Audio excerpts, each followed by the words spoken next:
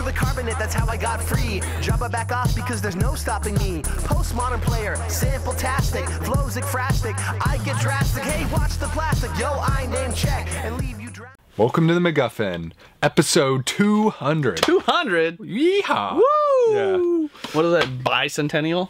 Yeah, Bicentennial episode? Yeah. Dropping some $2 I feel like words. that implies there's a year involved, but our 200th episode either way. Fair enough, yeah. Right. Anyway, I'm Spencer. I'm Greg. Today we're going to give you our DVD rundown for the week of October 30th. Oh, yeah. I thought it was a pretty good week overall. Yeah, not too shabby. I'd say 3 out of 4 are pretty solid picks if you ask me. We'll start with one of the better releases of the week, and that is the Criterion release of Rosemary's Baby. Yes. Obviously, we're talking the Roman Polanski classic here, the horror film. Criterion, those are all excellent things right there. And man, Rosemary's Baby, talk about a classic when you're talking about horror. Yes. I mean, it's fine to think about Roman Polanski in terms of the film landscape, because obviously everyone thinks about him being, you know, evading the law and all sorts of stuff like that. But actually, back in the day, he was a good director. Very I mean, this was a classic film, so it's sadly forgotten because of all the other legal drama.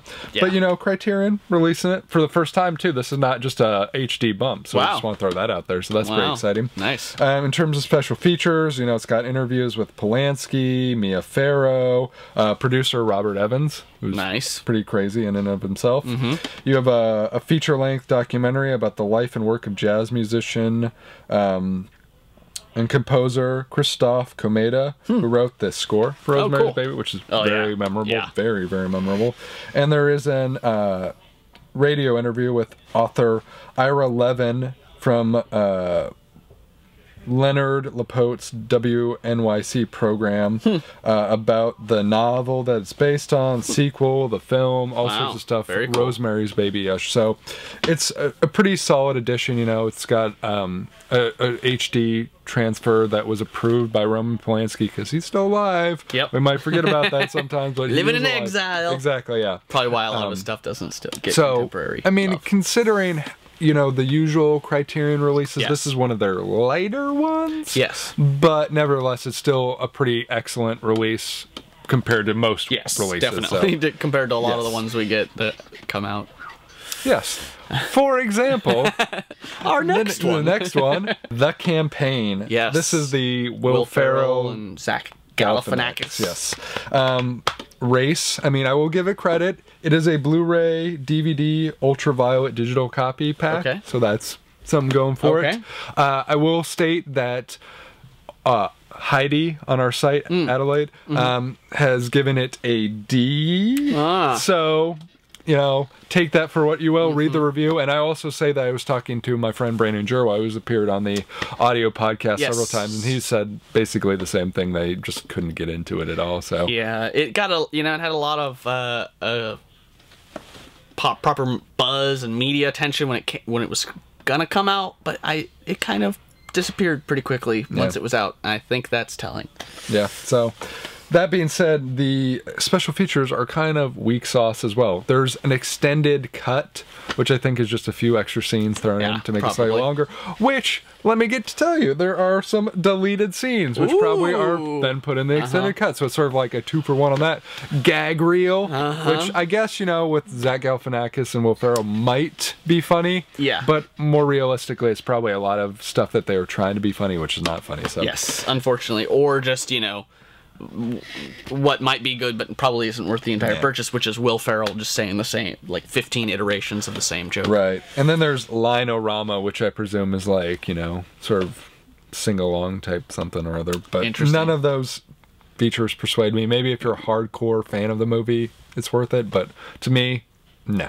I don't see why they wouldn't wait for the next Tuesday, because what would that be, like November 6th or something for voting? Like, wouldn't I guess Super Tuesday, like, wouldn't you go for that? That would seem to be smart, but you know, I don't think anyone watching the campaign is actually voting. I also don't think the people who are putting it out cared.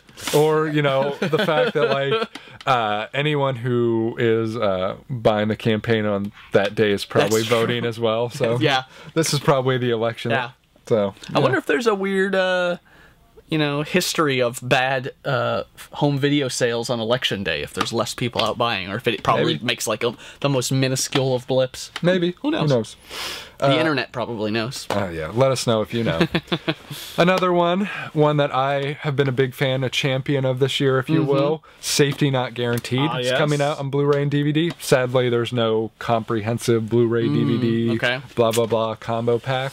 But, you know, the movie is fantastic. It's one of my top 10 films this year easily. Really looking forward to seeing it finally. Oh, it's so good. So good. Time travel, how could you go wrong? We did a whole segment about it because Duplass of that. Brothers. Yeah, that was great. Yeah. Though, actually, it's only just the one. Mark. Just Mark in this case. Oh, darn. Just only Mark. Yeah. It's like, not like one Duplass is better or worse than the other. You get one, you're kind of probably in pretty good waters. They're both pretty excellent, that's true. Yeah. In terms of the special features, though, it's a little light. I'm kind of hoping that there will be something like maybe Criterion will pick it up. Who knows? Maybe it'll get like a home release, re-release after it gets popular. More something, yeah. I mean, granted, it's an indie film, so I don't know how much usually, like, special features are not something they plan extensively while making indie films. This film had a $700,000 budget, despite having, like, Aubrey Plaza, Mark Duplass, etc., etc. It really has a making of featurette, which has some behind the scenes stuff, including talk about the time machine in the movie, which I thought was pretty cool. I think that's only like 15 minutes though. So maybe touch a little bit on the true story it's based on. Well, I'm glad you mentioned that, because the next featurette is the ad behind the movie, which actually has the dude who wrote the original ad discussing what it was all about and what the sort of response to it was once he posted it. Interesting. And I'm afraid, actually, I hear that's only a couple minutes long, which is really a shame, because I would have loved to hear a lot more from that dude. But I think that it's probably one of those things the guy's pared down to such a short story. Now he's like, I was drunk. I put it in. A lot of crazy people responded. The end. Maybe. I hope it's a lot cooler than that, though. I do. But I would love to hear more about that. Honestly, should just go back and make a documentary all about that guy. That'd be pretty fascinating. And then there's a little Easter egg of a time capsule where the cast discuss what time periods they would like to go to, which I think is kind of a fun thing in a time machine-ish movie. So that's cool. Finally, the last one we're going to be discussing is the Alfred Hitchcock Masterpiece Collection Limited Edition. There's a Blu-ray version of that. Yes. You know, this is another one of those Universal ones that probably is a bit of a money grab. Yes. But at the same time is kind of an awesome release. I mean, it's a good time for Hitchcock too, with the movie My Girl and the Hitchcock also. There's the two different coming right around now. In terms of this, it has... Or That Girl, not My Girl. That's Macaulay Culkin. Sorry. Yeah. Sorry.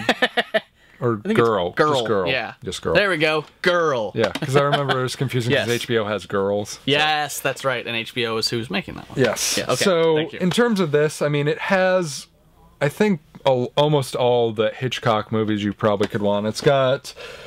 But not Shadow of a Doubt, Rope, Rear Window, Vertigo, North by Northwest, Psycho, The Birds, Marnie. You know, it's got Frenzy. It's got pretty much almost all the ones. The Man Who Knew Too Much. It's got some of them are kind of light additions in terms of special features, but some of them how popular they were. Yeah, I think that's a pretty fair assessment. You know, for instance, Shadow of a Doubt has a little featurette of the making of it because it's Hitchcock's favorite movie. Or Rear Window has one called Rear Window Ethics, an original documentary. Or there's a conversation with its screenwriter John Michael Hayes. There's a feature commentary by John Falwell, the author of Hitchcock's Rear Window, the well-made film. Vertigo's got a feature commentary by its associate producer and restoration team. Wow. Yeah, that was a great restoration, too. Also got a commentary by William Friedkin, which is pretty sweet. Yeah. Psycho has the making of Psycho, a featurette about the sound of Psycho, which is classic. It has the shower scene with and without the music, which is one of the most classic sort of demonstrations of the power of the score. And probably one of the best horror movies. It's got newsreel footage of the release of Psycho.